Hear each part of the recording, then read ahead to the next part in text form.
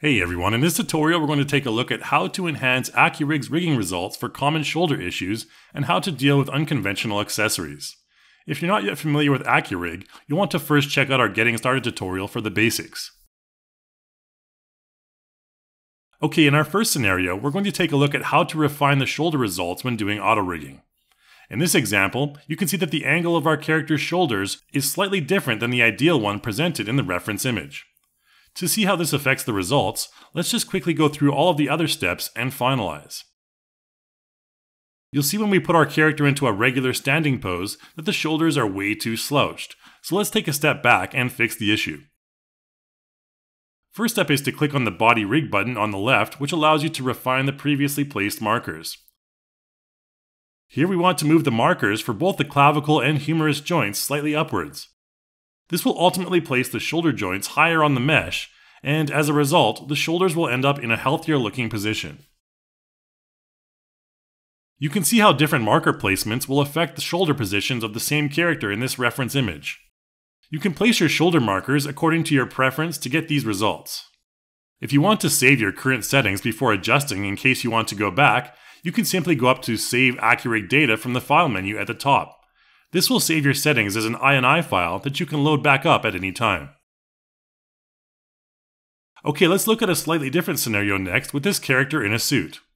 You can see the shoulders are a bit messed up here, so let's follow the same process, only this time I'm going to move the clavicle and humerus joint markers further up. It's okay if the part of the joint marker is outside the body. What's most important is that the white point in the middle of the marker is on the body mesh, as these white points are used to generate the skeleton. Click on the Check Animation button to generate the skeleton and preview the result.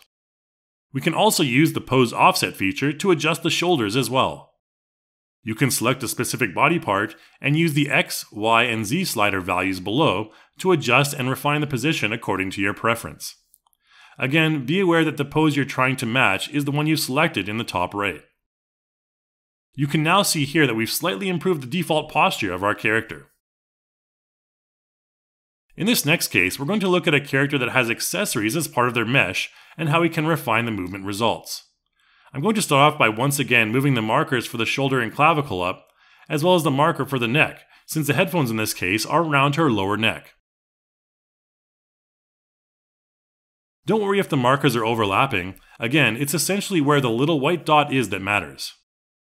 In this case, we want it to be above the headphones to avoid them moving along with the head. I also want to ensure that the placement is correct from the side as well, so I can rotate the camera and quickly adjust the markers from that view as well. In this case, I'm turning off midpoint placement to ensure that I can move them freely. After that's taken care of, I can continue through the next steps and use those same pose offset sliders, this time for the head, to test out the results. By placing the neck marker slightly higher above the headphones, we've avoided any distortion that might occur to the accessories when the head is rotated or moved in certain ways. In our final example, let's look at an unconventional character model that has exaggerated and uncommon features, and how the midpoint placement feature can help with the correct marker placement. I'm going to use this Minotaur model, which has some fairly non-human features that are tricky for correct auto placement of the markers. Let's start with the legs. You can see that if I try to drag the knee marker out for a bit more accurate placement, it will end up being placed between the two legs, as we can see when rotating to a different view. When marking joints from a side view, the markers will be placed between the legs, as they are layered one on top of the other from that particular view. To remedy this, you can switch to front part mode and repeat the process. When I place the marker this time, it will now be placed at the midpoint of the front limb from camera view, which in this case is the character's left leg. You can also enable the symmetry option to move left and right joint markers simultaneously. If I do that, you can see that I can place the markers more quickly and easily from any camera angle. Next, you can see that our character's left arm has an accessory on it, which can often complicate the automatic placement of the markers. If we place it using front part mode from the front, the marker will be placed on top of the accessory. To fix that, we can select Whole Mesh mode, and when we try again, it will be placed properly in the middle of the forearm.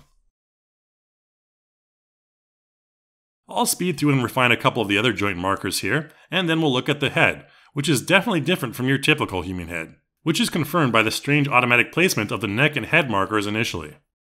In this case, we can't really rely on the reference image, so let's divide it into two parts. The red area shown here represents the character's head, while the green area represents the neck. The character's head is basically in front of the neck, so we can place the respective head and neck markers almost side by side.